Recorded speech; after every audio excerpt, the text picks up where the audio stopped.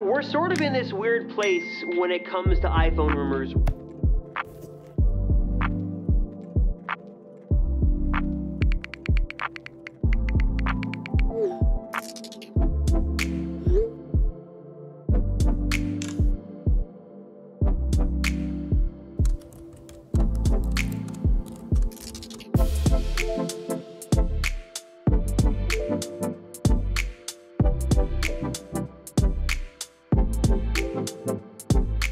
So like, you probably heard the phrase, and I've said it in a lot of my videos, I've been using this product for X amount of months and this is my experience. It's all over YouTube. So in this case though, I've been using this guy for about 6 months. And I've been really vocal about my issues I've had with insomnia and anxiety and how those two have gone hand in hand. One thing I've never had was a way to understand my sleep, to sort of see my information on how I was sleeping, and then use that information to try to solve my kind of underlying problems. This is Oura Ring, and it's doing just that. So again, been wearing this for 6 months, long before Oura and I were ever talking about doing something sponsored, but they've seen me tweet about my results, they've seen me talk publicly about my sleep issues, and they reached out to see if I wanted to do a sponsored video where I talked about the Ring in kind of an honest, open setting. So while this video is sponsored, this is a product that I have been using, again, for over half a year, and it has become completely invaluable in my life, and it's been so important to me, I actually got one for my wife as well. There's a lot of other technology on the market that can help with sleep. Some of it is probably really good, but it hasn't worked for me. I've got an Apple Watch on, there's sleep tracking on here, but as somebody who has sleep issues again, and is also a very light sleeper, wearing a watch kept getting caught on my pillow when I kind of stick my hand underneath it at night, and it became really uncomfortable for me to wear. So this is the time in most videos where I'd kind of like run through the specs on something. I thought it'd be a lot more fun and a bit more genuine to kind of show you my whole day from start to finish and how the Oura Ring plays a role in it. So after I get up, generally I will either take my phone or my iPad and I'll check email, see what I got going on for the day. I'll check my calendar. I'll check the stock market that day, which either will get me excited or send my heart rate crashing, one of the two. But usually after all those things, one of the first things I'll do is check the Oura app to see how I slept. And like last night, for example, I think I slept really well. I went to sleep a little bit later than I'd like, around like 11:15, but I don't think I woke up throughout the night, and I woke up feeling okay. So I'm gonna go ahead and open up the app here. As long as you have the Ring close to your phone, it will automatically transfer in your night's sleep.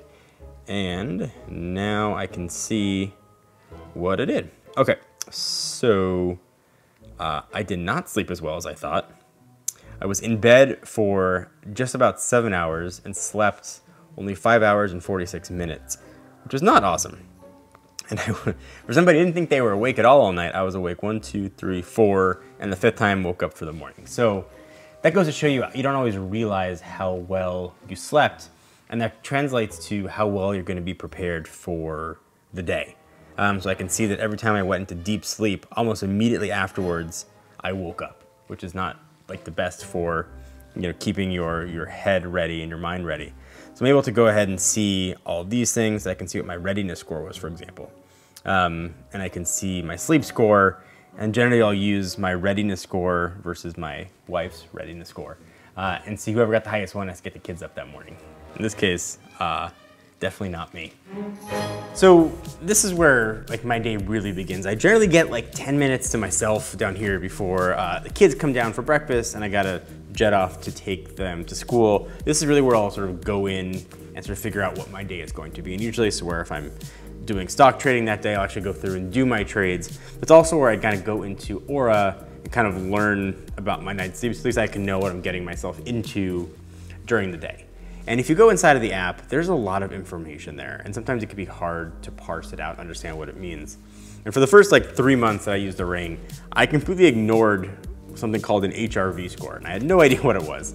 It stands for heart rate variability. and that's sort of the fluctuation of your heart rate. This is something that I never knew about myself. You would want a higher HRV instead of a low one. So looking at it on a chart, sort of the higher one indicates your heart adapts better to change and can sort of limit your stress and anxiety.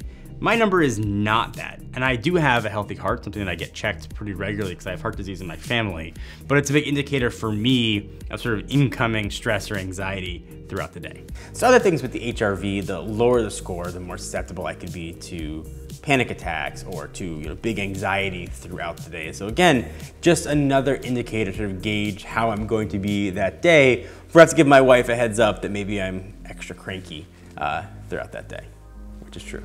So the app has been really useful for me for sleep, but it does a lot throughout the day to help it better understand you. And you can sort of add things called tags. There's a little plus button when you go into the app, and you can add a bunch of crazy things in there. You could add exercise, you could add naps, you could add good meals, you could add a bunch of things, and the app could understand sort of what happened at that moment and give it context, sort of better recommend things that you can do throughout your day.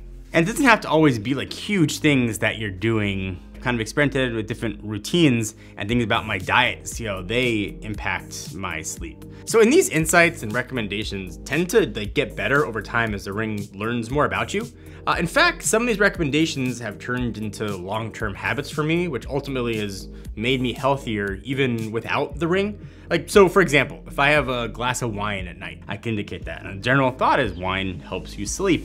Sometimes it does help you do that, but the quality of sleep, at least for me, I've found to be worse. Did I take melatonin that night? Did I take some sort of sleep aid? Sort of all those things I can let the app and the software know to give me better information throughout my day. I just got a Peloton contraction. That's all I'm allowed to talk about now for the next 3 months. But if I'm gonna exercise, for example, again, I can let the app know that as well. And if you wear an Apple Watch, for example, while you're working out, Oura lets you add your workout data to the app. This is pretty awesome. They're kind of working with what you already have to paint an even larger picture of your general health. Ordinarily, my thought was more exercise, the better I will sleep. That sort of always made sense to me. Not always has been the case. Sometimes it's reversed. The better I sleep, the better my exercise can be. And Oura's kind of given me insight to that. So for example, last night is a perfect example. I thought that I slept a solid 7.5 hours of sleep. I woke up, checked the app, and I was up several times and only slept about 5.5 hours. And you can check on what your REM sleep is. And if you don't know, REM sleep is when your body does a lot of the healing, and it makes the human growth hormone that could let your body heal, and it also gets you ready for a workout. It makes it workout sort of the best that you can do. Or it will tell you like, hey, you didn't get much last night. You may want to take a day off. And who am I to argue with AI when it comes to not working out? So Oura's just giving me more information as to what I want to do for working out and how my body is going to respond to it in general. All right, so tiny violin, sad story about my sleep over. I've had breakfast, got my kids fed, put my kids in the car, drive them to school. Next step after that is to head down to the studio. So once there, I'll get together with whoever is shooting the video that day. I'll go over some notes and sort of talk about the video and then sit down to essentially shoot it. It's a pretty simple process. We'll run through the outline. I'm not a very good actor, so we don't generally script out my videos. You can usually tell when I'm reading. We'll sort of go through what we want to film that day. I'll give my thoughts and opinions. The director that I'm working with at that point will give their thoughts and opinions. And then we sort of sit down, and this is what I see for most of my day. And especially like this point of sitting in this chair and getting ready to do my job is where that readiness and restful score really kind of comes into play. And I can see the difference sort of physically on my face and mentally how sharp I am when I'm sort of doing the on-camera portion of my job. I don't have many talents in life, but the one thing that I've been able to be okay at and built a career on is speaking and being able to speak quickly on my feet.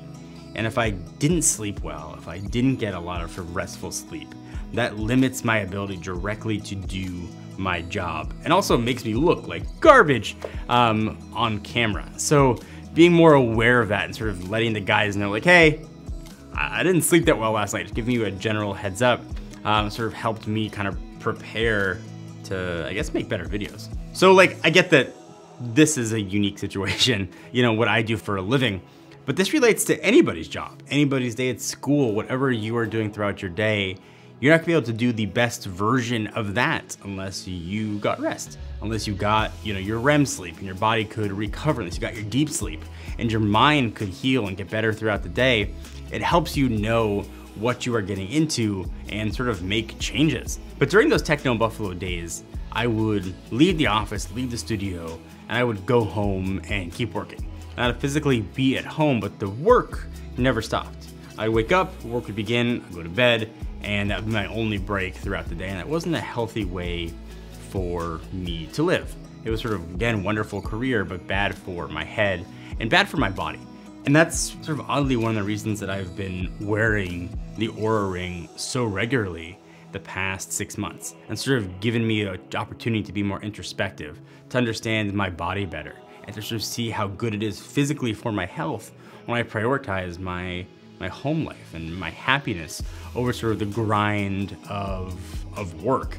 And sort of the Oura Ring has again given me an insight to understand things like that better. And now I'm in a more fortunate position, lucky position, where I can choose to end my day in the mid-afternoon if I want. And I can go pick up my kids and I could be home for them. I could take them to their soccer practice. I could take them to swim lessons. We could just hang out and be a family. And things like that are so important to my own mental health, to the health of the business, and something I never prioritized before, really ever in my life. And that was a mistake that I made, and one that I've been trying to work on. And now I can tangibly see the benefit of that on my health. I can see how taking that time can help me sleep better, can reduce my stress, reduce my anxiety, reduce my panic that used to sort of just come on at a moment's notice. And again, being able to talk to my body, I keep saying that, but it's very true, has sort of armed me with the tools I need to take better care of myself, to be a better father, to be a better husband, and to ultimately do a better job making these videos.